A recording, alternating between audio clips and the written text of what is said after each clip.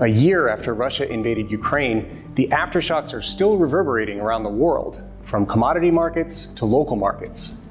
High costs of staples, fuel, and fertilizer are worsening global hunger, which was already deteriorating from the COVID-19 pandemic. More than 140 million people relied on aid from the World Food Program in 2022, a new high. That tops the record WFP set in 2021. When World Food Program sets records, it's not a good thing for the world.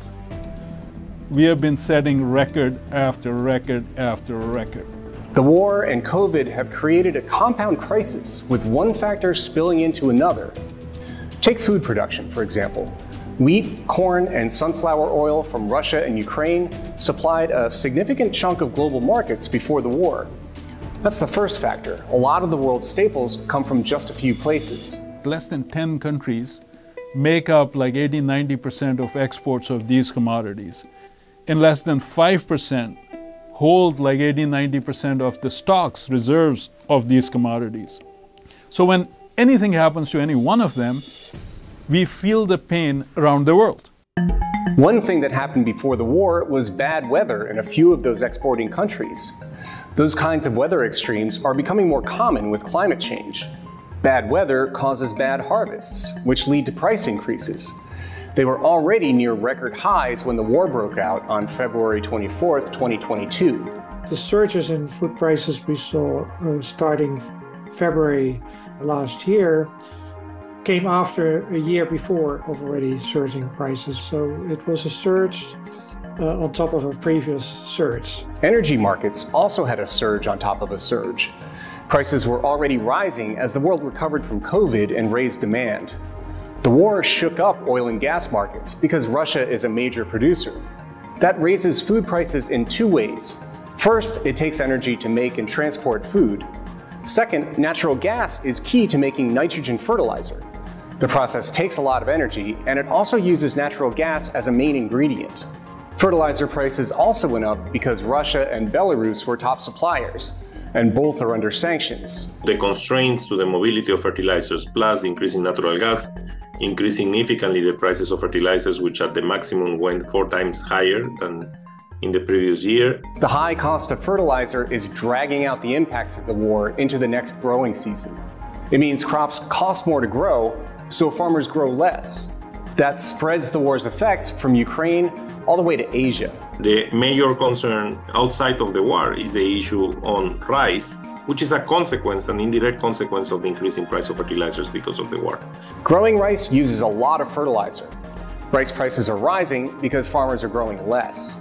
And the impacts don't stop there. Where we've seen some more visible effects, even though that average fertilizer usage is low, is in Africa. Many governments in sub-Saharan Africa subsidize farmers' fertilizer costs. That buffer is being taken away because governments could no longer afford to keep up the subsidies. So farmers will grow less in some chronically food insecure countries. High fertilizer costs are one part of a cascading crisis in these countries. Many also subsidize the cost of food and fuel, and those costs are crushing their budgets. These governments already took on a lot of debt to deal with COVID, so budgets are reaching the breaking point. More than half of the world's low-income countries are on the brink of default or have already done so. The value of their currencies has shriveled, which makes matters worse because anything they import costs more.